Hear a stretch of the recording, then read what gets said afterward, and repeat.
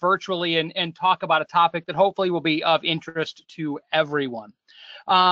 My name is Kevin Fiscus, and before I go into too much detail and jump into it, I just want to point out a couple of the features of the interface that we have here.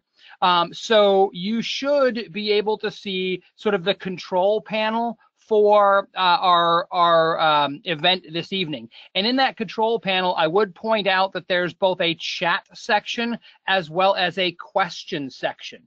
I absolutely encourage you at any point in time in this process to enter things into the chat window or enter things into the question window, and I will do my best to answer them as quickly as possible.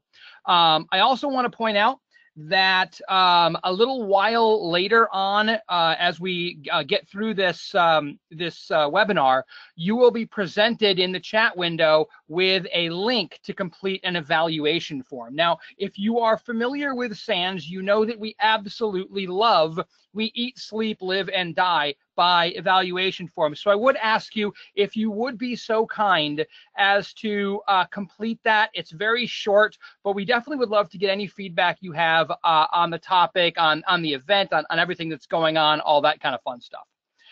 So as I mentioned, my name is Kevin Fiscus. I'm a principal instructor with the SANS Institute. I primarily teach the Security 504, which is hacker techniques, exploits, and incident handling, and the Security 560, which is network penetration testing and ethical hacking.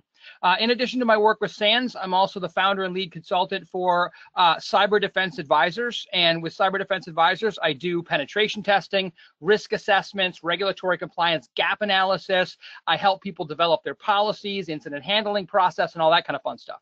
And I also have another company called Deceptive Defense, which focuses on helping organizations design and implement cyber deception strategies. I've been in the IT industry for about 30 years. I've been in the information security industry per se for about 19 years. And with the whole kind of being quarantined at home, I feel like that's the amount of time that I've been stuck in my basement. Also very relevant to this particular conversation, I'm also the lead author for an upcoming SANS class, which will be the Security 550 Cyber Deception, Attack Detection, and Disruption. And we'll get into that one in just a second. I maintain a bunch of different security certifications. I think I have 12 or 13 GIAC certifications, including the GIAC Security Expert. And I'm also certified as a cyber guardian for both red team and blue team. So just a little bit of background. This particular event that we're in the part of, what we're actually doing as part of this is actually a very short preview of that new class that I mentioned. In fact, what I've literally done is I've just pulled out the first module of the first day of that class, so that you guys can get a feel. It's a very self-contained module, so we are going to be covering a complete set of topics, but you'll also get a little bit of a feel for what this whole cyber deception class is going to be like. So it's a bit of an advertisement for an up-and-coming class, but I think you'll find that the content stands on its own, and you'll walk away from here with some actual useful things that you could do tomorrow in your environment with respect to cyber deception. So let's just jump straight on into it. Again, as a reminder, questions, comments, any of those types of things are more than welcome. So please feel free to drop those either in the questions window or the chat window. So let's talk about the state we are in today. And I'm going to reference two different industry standards. Industry surveys or studies, right? One of those is published every year by FireEye/Mandiant, and it's what they call their M-Trends report. The other one is a report put out every year by the Ponemon Institute that they call their Cost of a Data Breach study. Now, according to the M-Trends report, when they talk about, so I want to focus on something that they refer to as dwell time. How long do bad guys stay on our networks before they are initially caught? And at least for the 2020 report, now this report is based on investigations conducted by FireEye/Mandiant between October 1st of 2018 through September 30th of 2019. So we've got a year's worth of results in there. And what they state is that the median dwell time is 56 days. So just what does that mean? Well, what that means is 50% of their clients, they basically were able to detect the bad guys in less than 56 days, and 50% of their clients, it took them longer than 56 days. Now, that's a very generic number, and it turns out that whether those breaches are internally discovered or externally discovered has a huge impact on the amount of time it takes. Internal breaches or breaches discovered internally are typically discovered, median dwell time is about 30 days, and external breaches, it jumps all the way up to 141 days, right? So those are some big numbers, right? 56 days is the better part of 2 months, right? Bad guys are on our network for 2 months before we know them. Now, if we look at the Ponemon Institute cost of a data breach study, they actually talk about what they call the mean time to identify and the mean time to contain. Mean time to identify is effectively the same statistic as dwell time, right? And it turns out in 2018, last year, it was 197 days. This year, for the last report, 2019 report, it was 206 days. So it's actually gotten worse, according to the Ponemon Institute cost of a data breach study. Weirdly enough, if you look at the M-Trends report, that number has actually decreased. So for those organizations that are customers of FireEye, that number has gone down, whereas kind of globally, that number has gone up.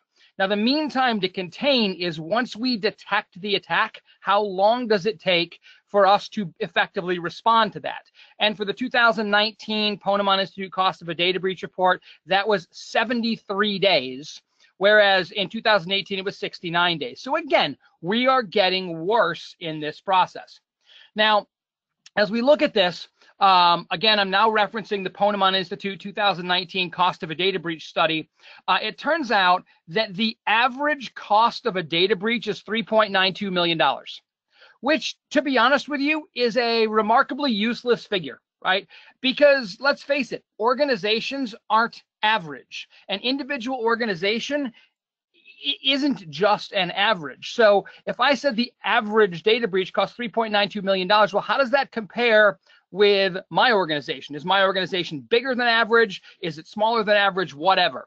Well, it turns out that they've also broken those numbers down by industry or by vertical. So if you look at it, we can see that, for example, health, like if you're in the health industry, the medical industry, your average cost of a data breach is actually $6.45 million, whereas if you're in the public sector, it's only $1.29 million. So again, you can kind of get some additional detail by looking at the details of the report, but it's still, if you're a big hospital versus a small hospital. So I find the data point that is perhaps the most interesting has to do with the cost per compromised record. And for the 2019 Ponemon Institute cost of a data breach study, that number is $150. It was actually, I think, $147 or $146 last year. So if you think about it, if you happen to have a database of 1,000 records and that database were to be compromised, you can assume that that breach is going to cost you in the ballpark of $150,000. Now, as we look at all of this, there's a couple of reasons for looking at all these statistics. On one hand, it's good eye candy, it's good filler, but at the same point in time, it also is really useful when we security people try to talk to our bosses and our bosses' bosses, when we try to talk to business people, because we can't start talking all kinds of techno nerdy things. What we actually have to do is we have to put our messaging in terms that are going to be meaningful to those business people. And by applying metrics and case studies and things like that, that really does help. So there's more reasons, though, than just giving you some interesting statistics to take to your boss. One of the big reasons why we bring this up has to do with the juxtaposition of the relationship of the time it takes to detect and contain a breach and the cost of that breach. And according to the Ponemon Institute study, there is a direct and proportional relationship to the time it takes to detect and contain a breach and the cost of that breach. So if we look at it and we say, okay, if we are able to detect and contain a breach in less than 200 days, in 2019, that data breach is going to end up costing us $4.56 million. Or sorry, if it takes greater, I've got a typo in here, I just noticed. If it's greater than 200 days, it's going to be $4.56 million. If it's less than 200 days, it's going to be $3.34 million. So there's over $1 million difference, or a 36.5% increase if we take longer, over 200 days versus less than 200 days. What does this mean to us? Why are we talking about this? Well, if we are in the world of information security, what that means is our job is to try to reduce risk to an acceptable level. And risk can be defined as the likelihood that a threat exploits a vulnerability causing some level of harm. So when we try to manage risk, right, there's not that much we can do about the threats, right? They exist outside of our control. We can try to address the vulnerabilities, which is what the vast majority of our security programs are all about: patching, hardening, all that kind of fun stuff. But we've also seen over the last 3 decades or so that we cannot eliminate vulnerabilities from our environments. So what else can we do? Right? We can attempt to reduce the harm. And by reducing the harm, we reduce the risk. So if we look at this and put this entire equation together, if the cost of a data breach is increased as the time it takes to detect a breach goes up, one of the ways we can reduce the cost of a data breach is to detect these breaches more quickly. And that's part of the reason, and we're going to look at some ways that we can actually do that in a very, very practical way as we go through there. The fact of the matter is we absolutely have a problem. And let's face it, if you look at the Ponemon Institute study, it's not been getting any better. Now, I do occasionally get asked, Kevin, why is there a massive difference between the M-Trends report from FireEye and the Ponemon study? And I don't have an absolute answer for that, but I have some guesses. And it really boils down to, I believe, that people who are clients of FireEye/Mandiant tend to have more mature security programs than the average random organization. So what we're saying is, I guess if you juxtapose those two things, those organizations that have a good security program are actually getting better, but everybody else is actually getting worse in terms of detecting and responding to these attacks. So the fact of the matter is we need to change the game. The question then becomes, how do we do that? Well, one of the ways that we can do that is we can look outside the world of information security at the military. And we're going to talk about something called an OODA loop. Now, OODA is an acronym that is short for Observe, Orient, Decide, and Act. It was coined by United States Air Force Colonel John Boyd, and he was basically talking about it in the context of fighter pilots. What he basically said was, if you are a fighter pilot and you get involved in a dogfight with another fighter pilot, the first pilot that manages to observe the situation, right? They take in all of the input. They orient themselves to the situation. They take their experience, they take their capabilities, all that kind of stuff, and wrap it around the situation. They make a decision about what they're going to do, and then they act on that decision. Whoever does that has the likelihood is they fly home. The person who does that slower, I guess best case scenario, they're probably taking a long, slow parachute ride to the ground. Now, the question that is very justifiable at this point is, what in the world does some fighter pilot acronym have to do with computer security? Well, in order to answer that, I am not going to talk about computer security. What I'm going to talk about is your home, right? What I want you to do is I want you to close your eyes and think about your home. Now, it's kind of weird because when I, 6 months ago, were I to give this talk, I would probably make some joke about the fact that I can barely remember my home because I travel so much. Well, I think that probably all of us are getting very up close and personal with our homes these days, more so than before. So I want you to think about your home. Imagine it's 4 o'clock in the morning, right? And you hear a sound. Now, that sound could be your cat jumping off the refrigerator. It could be your kid getting up to use the restroom in the middle of the night. It could be that creaky heater that you have or whatever. But you know those sounds. Those are normal sounds in your environment. What if it's not normal, right? What if you hear something and it's abnormal? Now, this could be something really obvious like breaking glass, or it could be something less obvious, but you know normal.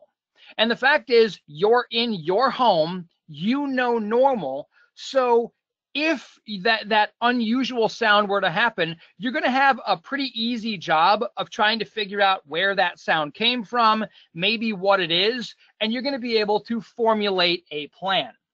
Now, if it turns out that noise is a bad guy, right? It's somebody who has broken into your house. Well, the fact of the matter is that bad guy most likely doesn't know your house, right? They don't know the layout. They don't know where the rooms are. They don't know what rooms are occupied. They have to figure all of that out. So the bad guy is in this observe and orient mode as they try to invade your house.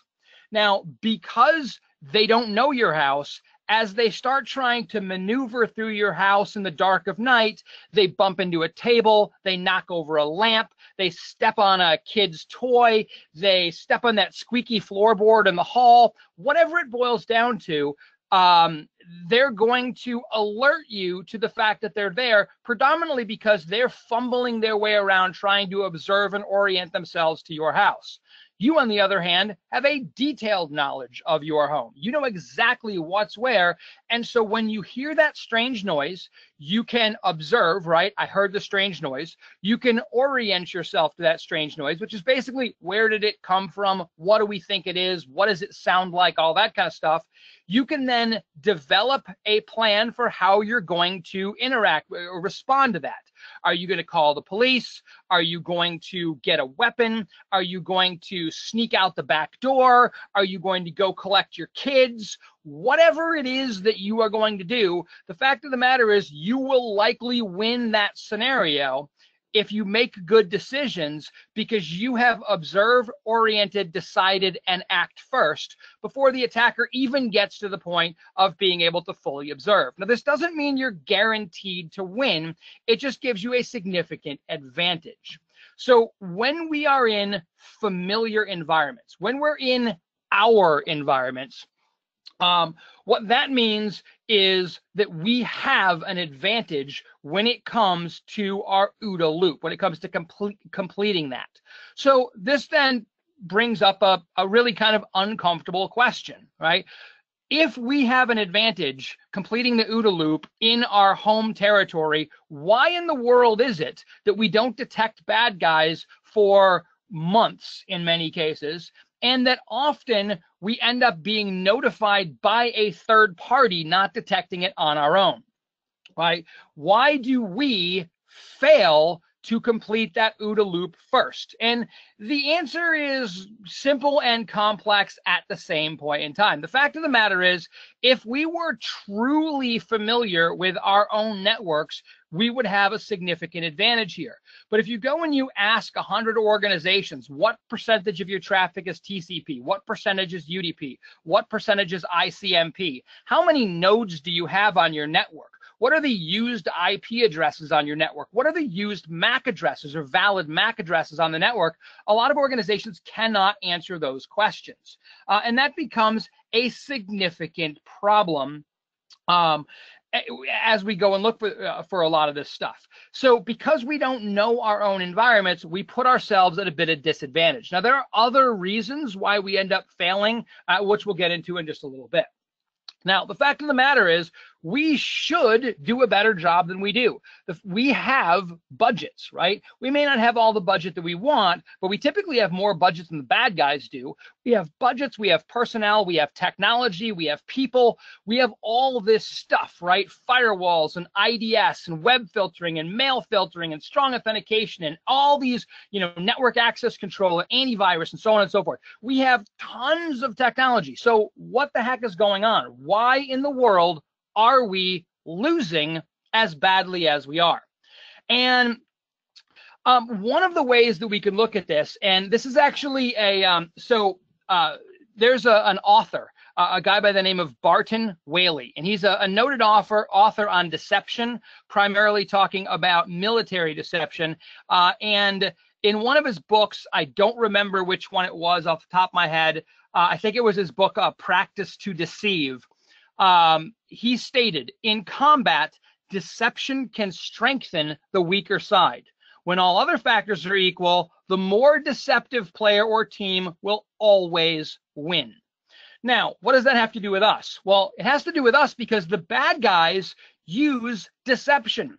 Almost every attack that we run into launched by a bad guy has some sort of deceptive capability built into it. Whether the bad guy is trying to evade antivirus, evade IDS, evade DLP solutions, things like that.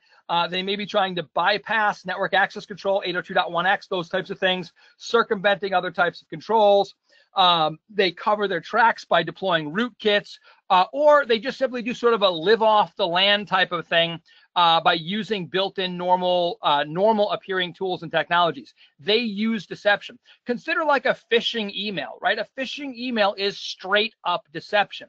Now, the problem with all of this is most of our detection technology today involves looking for evil, right? We're looking for some symptom of evil or some sign that evil is happening on our network.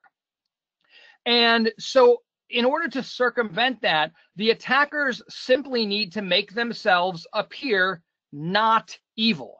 They don't need to appear good. They just need to appear not evil. And they have a ton of different ways to employ deception to make that actually happen.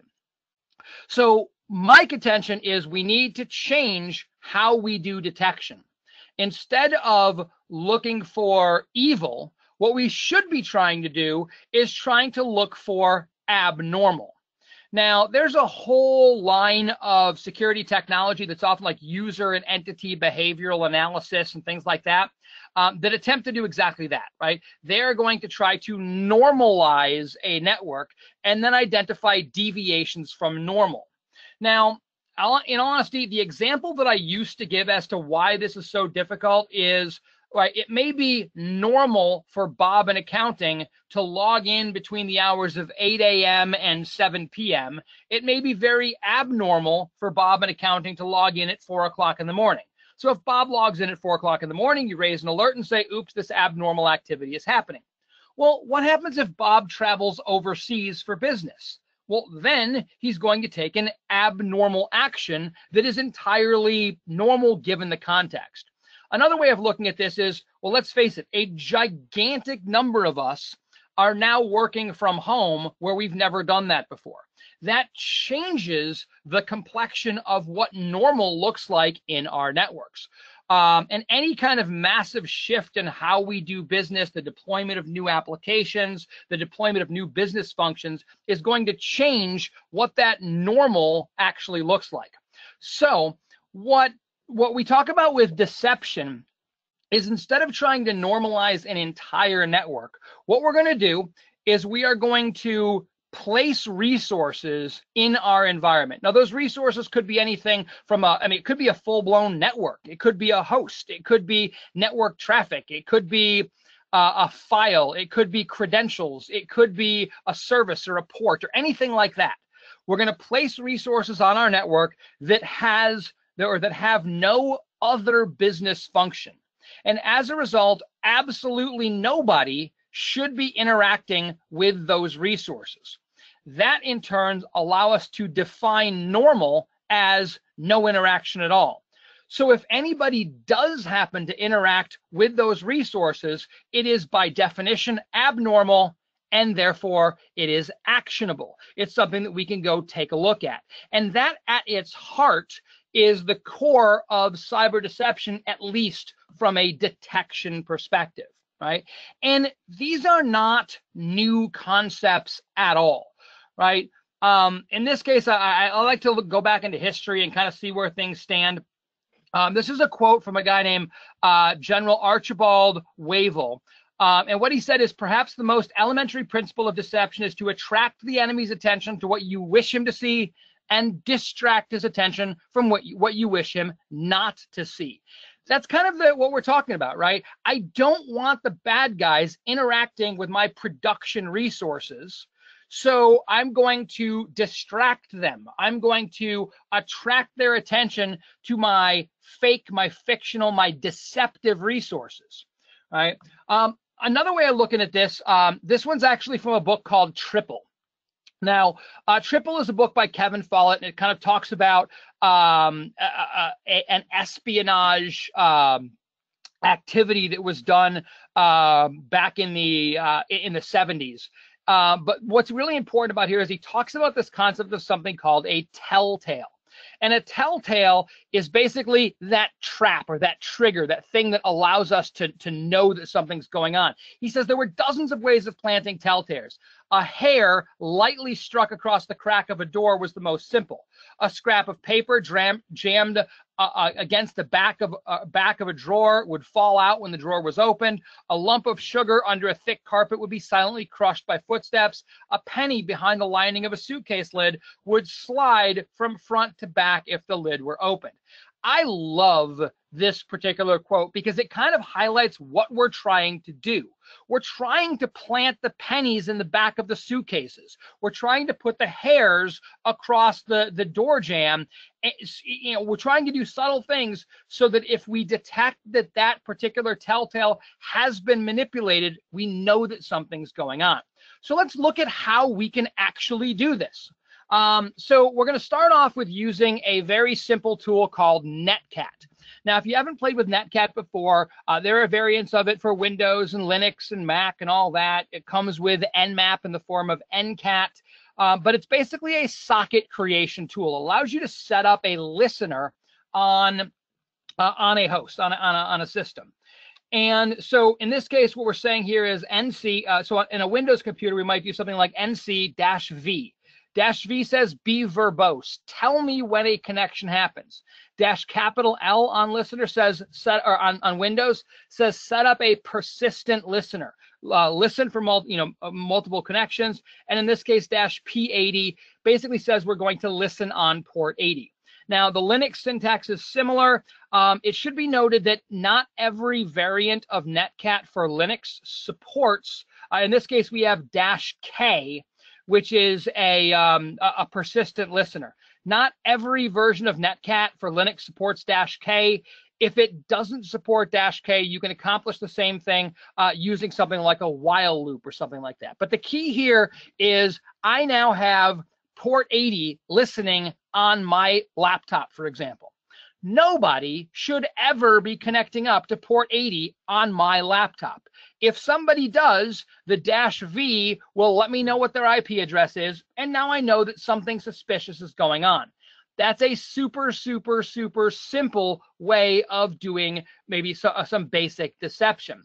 And because I'm now alerted to the bad guy on my network, or at least some suspicious activity, I can begin and hopefully end my OODA loop before the bad guy gains a foothold in my network, and I can go ahead and stop them, or before they move or do too much harm, that type of thing.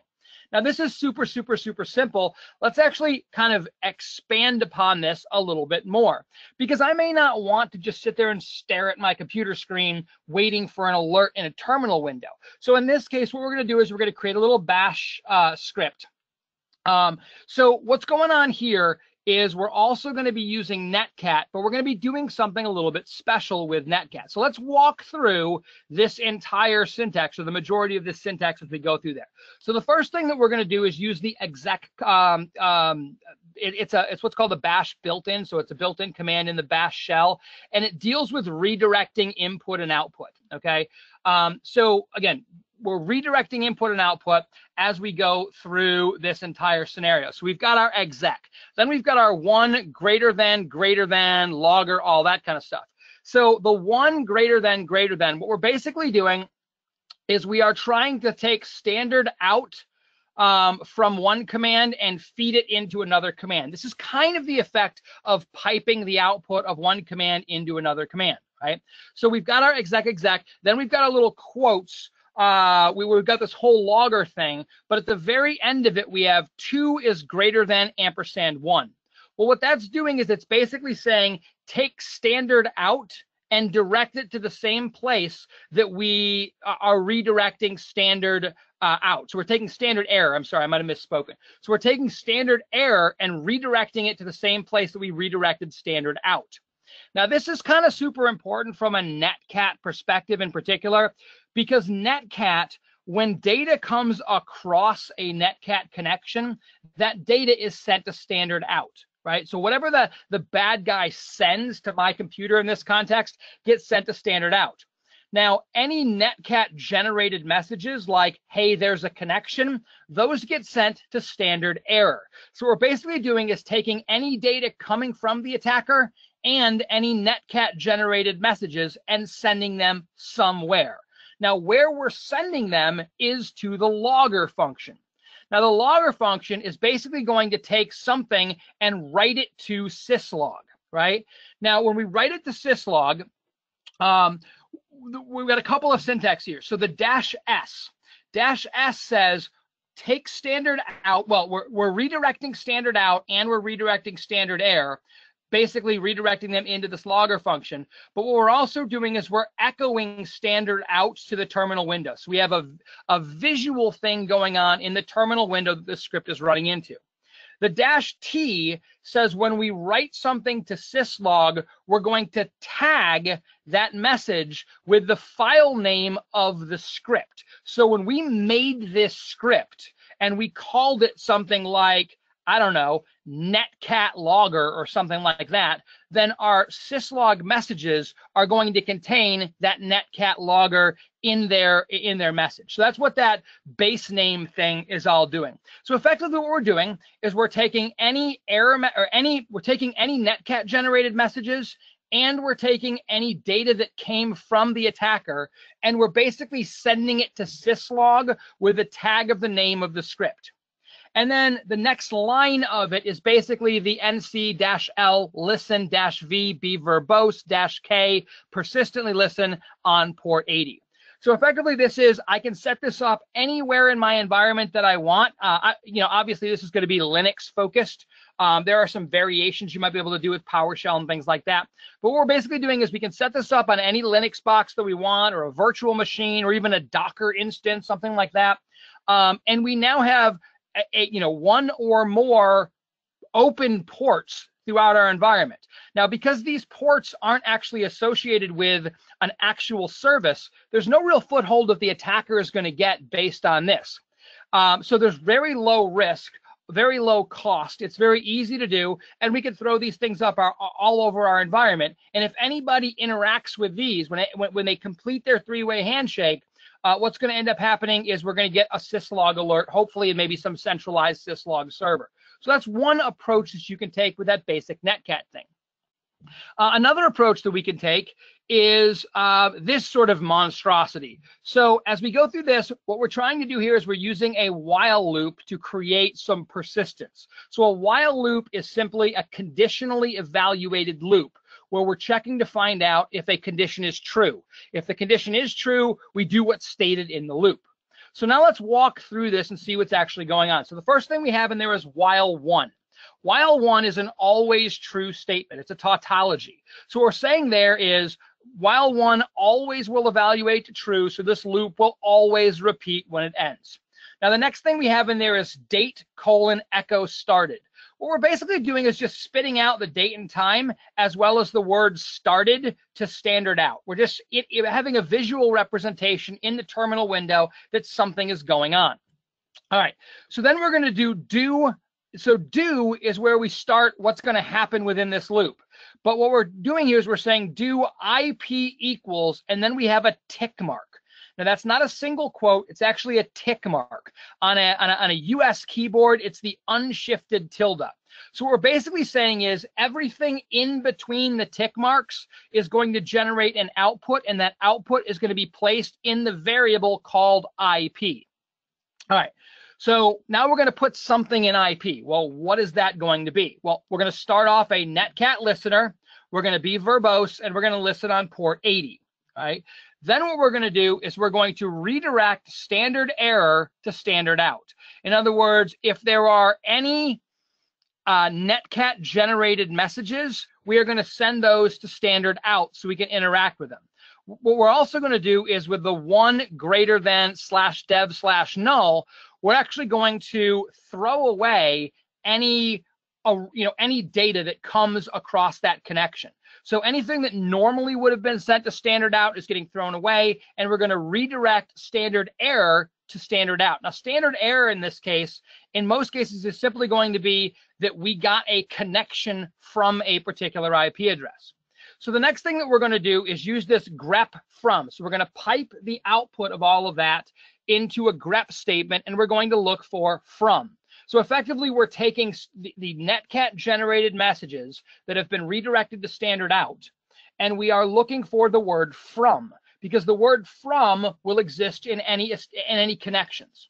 Then what we're going to do is use the cut command, and we're going to use a delimiter of an open bracket. So we're going to use open brackets as delimiters, and we're going to pull out the third field in that output. Now that third field is going to contain the IP address of the computer that just connected up to my system. We then have to get rid of some extra garbage on the end. So what we're going to do is we're going to use the cut command again with a delimiter of a close bracket, and we're going to pull out the first field.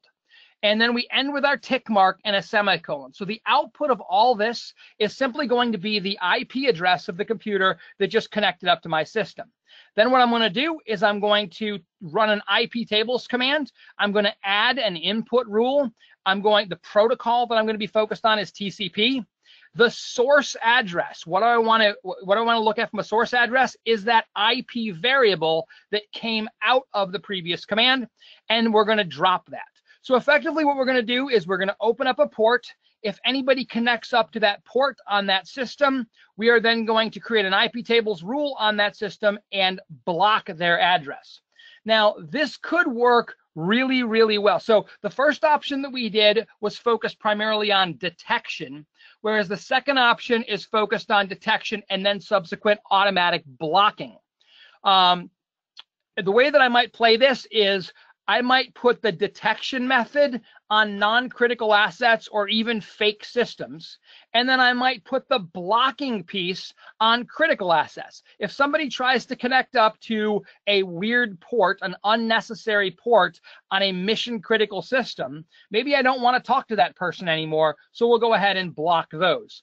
Now, obviously, you could take this as far as you want. You could integrate this concept with network firewalls or that kind of stuff as you feel necessary. And those aren't the only things we could do, right?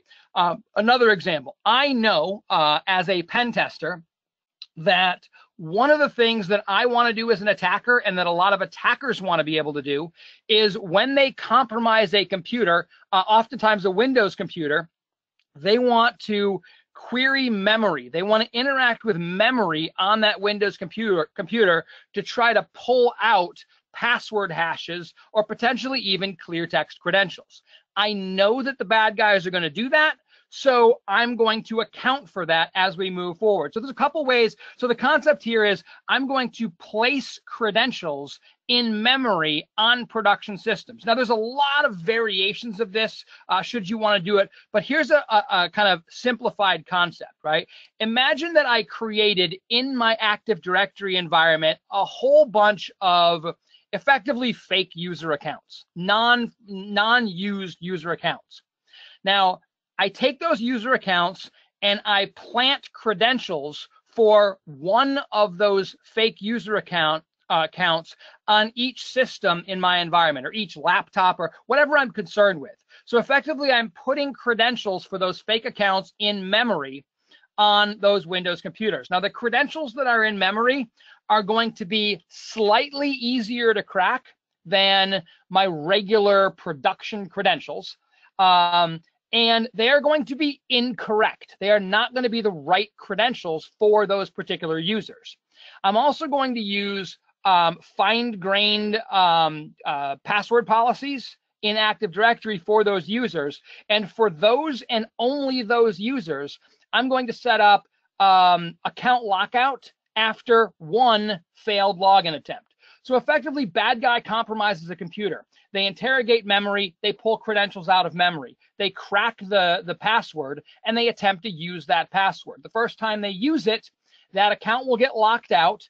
I, as the defender, will get an alert that the account was locked out, and because I know which accounts or which credentials were placed on which systems, I also know exactly what system that bad guy has compromised. And that's a tremendously powerful tool to be able to effectively detect and respond. And we are by no respect done, right? One example is web attacks, right? Bad guys love attacking web pages. Well, what if I put on my website web pages that have common names but aren't linked by anything? So I might do a www.something.com/admin or /security or /HR or something along those lines. There are no links to those resources at all, but a lot of times attackers will try to use techniques like Dirbuster to try to find those unlinked pages. If anybody goes to those pages, it's suspicious. I could even drive the attacker to those pages by placing those pages in the robots.txt file as a disallowed entry. Now, that's going to make sure that Google and Yahoo and Bing and those guys don't index those special attack pages, but bad guys will often look at the robots.txt file as a first place to look. Where does this, where do the people who run this website not want me to go? Well, if they don't want me to go to /admin, that's exactly where I want to go. Fake login portals can allow us to trick an attacker into disclosing some credentials that they might have. I could create a fake Facebook profile about a fake employee that talks about fake technology.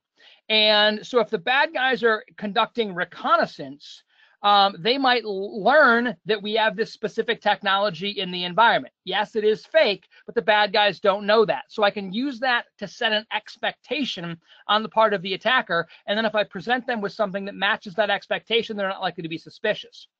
Renaming the administrator account and then creating a fake administrator account. Really simple, but if anybody ever tries to log in with the quote-unquote administrator account, that would generate an alert. Fake documents, employee payroll, that kind of stuff. Usually what I would do with this one is I would create a fake user profile on a system and drop those fake documents on in the My Documents or downloads or desktop of those fake users so that the real users don't have to trip over that stuff. We can, of course, do something like the Netcat that we talked about before, deceptive services, open ports. We can create fake systems. We can create fake networks, fake network traffic. We can even do things like, hey, let's call all of our systems scary sounding things, right? IDS, IPS, whatever. Even if we don't have those technologies, we could pretend that we do. And the fact of the matter is, this is the tip of the iceberg, right? Creativity can lead to just about anything that you would be interested in going ahead and looking at doing. Now, part of all of this is what we're trying to do with this whole process is we're trying to disrupt the attack. What we're seeing here is actually a bit of a kind of a summary of what's referred to as the Lockheed Martin cyber kill chain. We're going to dig into this a little bit more later, but what we're saying is, generally speaking, what the bad guys do is they go through some sort of reconnaissance. They then, based on the results of the reconnaissance, they weaponize their attack. They create their malware, they create their exploit code, they then deliver it, they launch their exploit, they then gain access, they install themselves on the system, they then establish command and control, and then they take whatever follow-up action that they're going to do, moving throughout the network, exfiltrating data, whatever. So the whole concept here is that if we can break this chain or this cyber kill chain, we can disrupt the attack. So when they're doing reconnaissance, we lie to the attackers. When they're trying to do their weaponization, they're then doing it against or using faulty assumptions. When they try to deliver their attacks, we redirect them to fake systems. When they try to actually launch the exploit, we might even lie to them and tell them that it worked when it didn't, or lie to them and tell them that it didn't work when it did, right? We can obfuscate what we're looking at, all kinds of cool stuff. So what we're trying to do is understand what the attackers do and then disrupt what they're doing. Now, when we start talking about these deceptive systems, I have oftentimes said the word fake. Now, I really don't like the word fake in this context because fake implies not real. And these systems are real. They just have a specific intent. So a lot of military deception uses the term notional, right? According to the Webster's Dictionary, notional is existing in mind only or imaginary, which doesn't really apply much better than fake. But I like to use it because it is commonly used in sort of military context when you start talking about deception as well. So if I talk about notional systems, what I'm talking about are those deceptive or those fake systems that we're using to trap or manipulate the behavior of attackers. So as we go through here, what we're trying to do is we're trying to plant those lamps, those child's toys, and those squeaky floorboards that we talked about before. We're trying to place those traps. Now, the cool thing is that all this deception stuff plays absolutely perfectly with every single other security technology that you already have in your environment. It is not a replacement for any other security technologies that you have. And in fact, those security technologies that you already have can make deception even better. The example that I always give is in the conflict in Vietnam, right, in the late 60s and early 70s, the North Vietnamese and the Viet Cong would place what are called punji stakes in the ground. They would make these pits in the ground. They would put like sharpened bamboo stakes in there. And the intent was that as the enemy stepped in those holes, they would impale their feet and they would be incapacitated. And the advantage of doing that is that if you can incapacitate rather than kill somebody, other people need to help that person out. So you take more than one person out of the fight. Well, they didn't place these punji stakes everywhere. What they did is they placed them in trails in the jungle because they assumed that their adversary was going to be using those trails. The jungle effectively limited the freedom of movement of the adversary. Well, the traditional security controls that we have in place, the patching, the hardening, the IDS, the antivirus, all that stuff, that serves to reduce the freedom of movement of the attacker. So we only really need to focus our deception on those areas where the bad guys can still go, right? Now, obviously, there's going to be some redundancy and stuff like that. But what we're trying to do is create a comprehensive picture that is presented to the attackers that then directs them to take specific action. As we do this, we do need to understand what our goals and objectives are, right? What do we want to do, right? If it turns out that there's a bad guy on our network, quite a lot of organizations default to this, I call it the SWAT the mosquito mentality. The SWAT the mosquito mentality, you know, if you get bit by a mosquito, you immediately slap that mosquito. You don't want it to be a threat in the future. And a lot of people treat attackers as mosquitoes, right? We detect a bad guy on our network, we knock them off of our network. The problem with that is all the attacker needs to do is change their IP address and then come back with slightly different tactics. Now, it might be the right thing to do to knock them off the network. If they are actively engaging in some harmful activity that's going to damage you, yeah, knock them off your network. But what if they're just interacting with notional systems? You have their IP address, which is actionable threat intelligence, and you can watch what they do. You can collect additional threat intelligence as they continue to interact with your environment. And if they get too close to something that you care about, you can then knock them off the network. And let's face it, organizations spend good money paying for threat intelligence services to give them threat intelligence. And those things are never going to be specific to an individual attack or specific to your individual environment. They might be specific to your industry, things like that. But what we have when we detect the attacker is specific threat intelligence. And a lot of times that's very, very valuable. We don't necessarily want to burn that right away. Now, when it comes to deception, lots and lots of benefits. As we talked about before, deception can be incredibly easy to set up.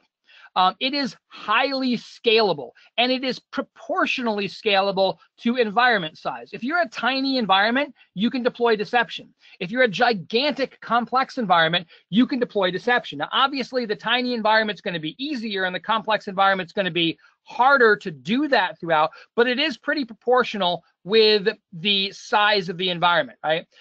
This is also a fairly low maintenance and very, very low false positive type of a solution. I remember the very first presentation that I saw on a deception technology, the vendor actually showed me their interface where all the alerts would show up, and they said something that was absolutely shocking. They said, when you look at this interface, you should never see anything. If you see something, it's actionable and you need to attack, or you need to investigate or whatever. I think that's huge, right? Because so much of our detection time today is spent tweaking, tuning, adjusting, modifying, and trying to manage our detective, tune, tweak, all that kind of stuff, our detective solutions. Very low maintenance and extremely low false positives. It allows us to detect the bad guys on the network significantly more quickly. I think one study that I talked about, a 91% reduction in the time it takes to detect and respond to bad guys when cyber deception is used. That is enormous, 91% as we go through there. Now, yeah, could still be false positives, right? The security people did a port scan or a vulnerability scan, but those things are going to be also very, very easy to uncover as we go through there. Now, when we talk about implementing deception, there's kind of a general process that we're going to want to follow. The first thing we need to do is understand something about normal in our environment. When we deploy deception, we do not want the deception to be obvious. We want it to look normal to the attacker. So the deceptive systems or the notional resources need to look as much like the real resources as possible. Well, in order to do that, we need to understand our environments, not just in terms of the technology, but things like naming conventions, IP addressing, and even the number, type, and severity of vulnerabilities. So we need to understand normal. Then we also need to understand where our sensitive data is. We talked before about how deception is trying to divert attention away from what we don't want the attacker to see and direct them to what we do want them to see. Well, in order to do that, we need to know where the stuff is that we don't want them to see. And we need to know what the stuff is that we don't want them to see so we can create replicas or notional copies of that that look realistic. Now, once we understand our environment, understand our resources, we also need to understand something about what the bad guys do. Now, we're going to talk more about that in a little while, but there's lots of ways to do that. That Lockheed Martin cyber kill chain is one option or one model you can use. There's something called a unified kill chain. MITRE has created something called their attack matrix, or you could simply do your own penetration testing, get trained on hacker techniques, exploits, penetration testing. The more you know about what the bad guy is going to do, the better off you're going to be. You then need to identify your deceptive goals. What are you trying to accomplish? Detection, threat intel, attribution. Are you trying to prosecute? Are you trying to deter? Once you identified all that, then you go through, design, and test your program. Now, as we do this, one of the things that's very, very common that we say is this aspect of defenders need to be right 100% of the time, whereas attackers only need to be right once. Now, we can argue about the specifics of that statement, but what it really boils down to is attackers can afford to make mistakes. It doesn't hurt them that much. But defenders, mistakes cost us a lot more significantly. Well, if you think about it, if we have now placed deceptive resources throughout our environment, such that if the attacker interacts with any of those resources, we get an alert. The attacker can miss most of them. They can fail to interact with most of them, but the fact of the matter is, if they interact with one of them, the defenders win. So in other words, we are taking a paradigm of defenders need to be right 100% of the time, while attackers need to be right once, and flipping it on its head. With deception, we create an environment where attackers now need to be right 100% of the time, and defenders only need to be right once. And that is a massive, massive game changer, right? This is, of course, deception, as I said before, does work very well with existing security controls, but it does not require existing security controls, right? You can do this in small scale. You can do this in large scale. I mean, let's face it. If you were to go in, if you were to implement tomorrow that simple netcat listener concept, maybe just putting a netcat listener up allows you to detect the bad guy that otherwise would have gone undetected for some prolonged period of time. And the fact of the matter is, if you can pull that off, that is a gigantic, enormous win. Now, of course, there are much more robust solutions out there. There are commercial solutions out there if you're interested in all that. But the concepts of deception are super, super, super, super, super powerful. Now, what I'm going to do, I just kind of wanted to give you guys a little bit of a heads up and kind of what the rest of the class would be. So this was actually the first module of the first day of the class, where we talk about understanding the problems. We're also going to spend a lot of time on the first day talking about hacker techniques, control evasion, how do you do deception wrong, and how do you do it right. Then we're going to spend time talking about concepts, technologies, planning, design, incident response over the next couple of days. And then finish things up with our capstone exercise. So I'm going to wrap things up real quick with just a couple of last thoughts. Sun Tzu, it is said that if you know your enemies and you know yourself, you will not be imperiled in 100 battles. If you do not know your enemies, but do know yourself, you will win one and lose one. If you do not know your enemies nor yourself, you will be imperiled in every single battle. I love that in that it kind of talks to, we need to know our own environments and we need to have knowledge of our attackers if we're going to be successful. The other one, the crux of military operations lies in the pretense of accommodating oneself to the design of the enemy. There's a lot packed into a very small sentence. We know what our adversaries want to do. What we are going to do with deception is we are going to give them exactly what they want, or at least that's what we're going to make it seem like. In reality, we're painting a picture that is in line with their expectations, but that gives us a tremendous advantage. I'm just going to pop up real quick. I just want, and we're kind of running out of time here as well. So I just wanted to show you, I mentioned the Lockheed Martin attack matrix, the cyber kill chain, which we talked about before. This is actually the Lockheed Martin cyber kill chain. So we've actually mentioned that before. This is the MITRE's attack matrix, where they try to look at what the bad guys do and look at the techniques that they use to make that happen. And this is actually the unified kill chain. In the class, we go into this stuff in a little bit more detail, but just because we're a little bit running out of time at this point in time, I'm going to start drawing things to a close here and open up to any questions that you may have as we go through this process.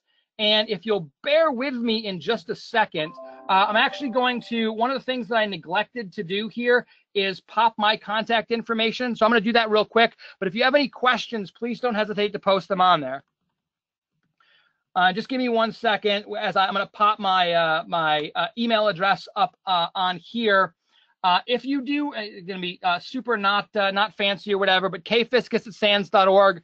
If you have questions, if you're interested in this deception stuff, if you want to find out information about the upcoming class, if you want to just chat about the deception stuff, feel free to hit me up. Also, at Kevin B. Fiscus on Twitter. If you want to find me there as well. I'm on LinkedIn, Facebook, all that kind of stuff. So that said, that brings me to the end of my cyber deception discussion today.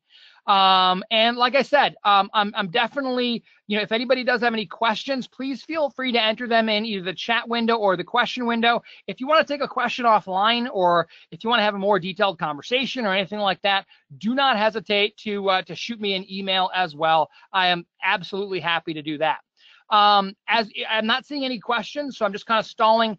If I do see any questions, I'll absolutely answer them. Please, please, please, please, please take a minute and go up. You'll see one of the first comments in the chat window that Carol posted there is a tiny URL link for the evaluations for this. I desperately want your feedback. Like I said, this is designed to be sort of the first module of a class that's coming out. What do you think? Tell me the good, tell me the bad, tell me the ugly.